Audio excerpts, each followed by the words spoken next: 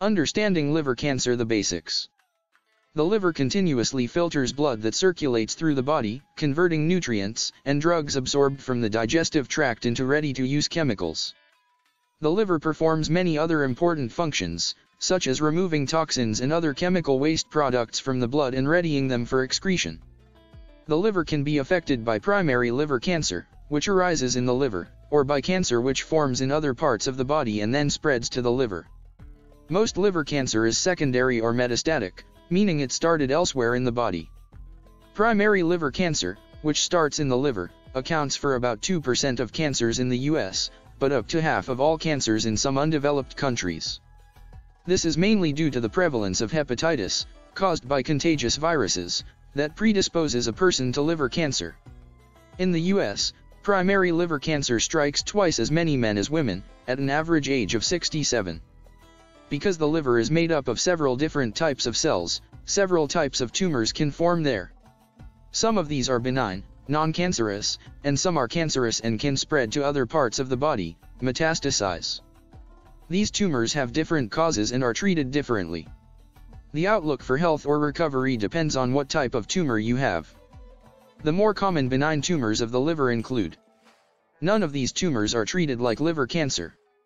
They may need to be removed surgically if they cause pain or bleeding. Liver cancers include.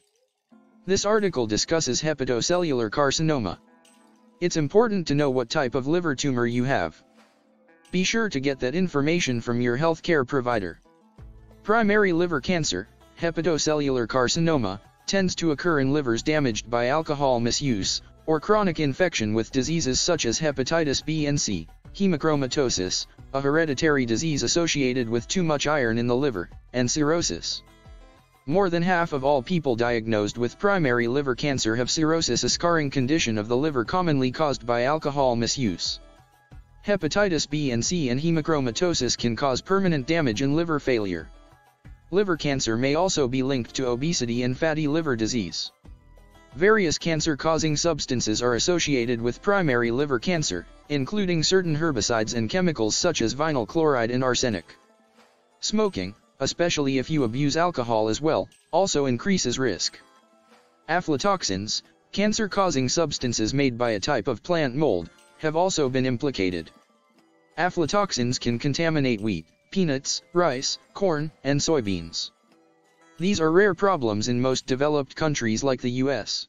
Other causes include the hormones androgen and estrogen and a dye formerly used in medical tests called thurotrast.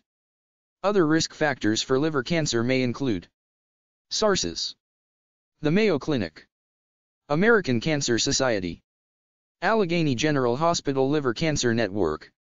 Rights reserved. Does not provide medical advice, diagnosis, or treatment. See additional information.